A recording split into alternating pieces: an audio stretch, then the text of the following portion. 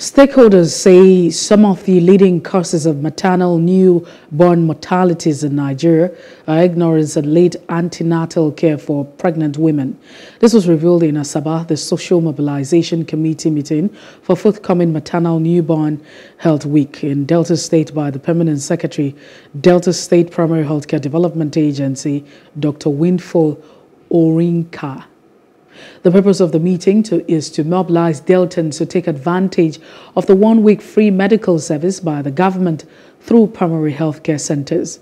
From the 23rd to the 29th of June 2023, the government will deliver a package of basic interventions that are highly effective in reducing child mortality and improving mother and child health. The medical care will complement routine health services by ensuring that healthcare outreaches reach all nook and crannies of the state. Vaccines is also expected to be administered and be made available to all persons.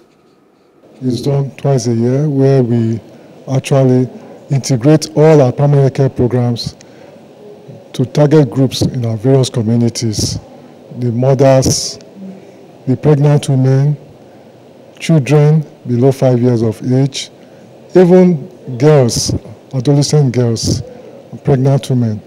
So all these groups in the community are taken into consideration with various programs taken to them, various services taken to them to ensure they are healthy.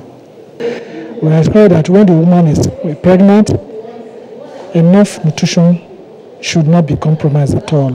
When the child is put to bed, exclusive breastfeeding is emphasized up to 6 months of age, and after which you continue breastfeeding up to 2 years and beyond. If these ones are compromised, the child becomes malnourished and the child will come out either stunting, wasting, or underweight.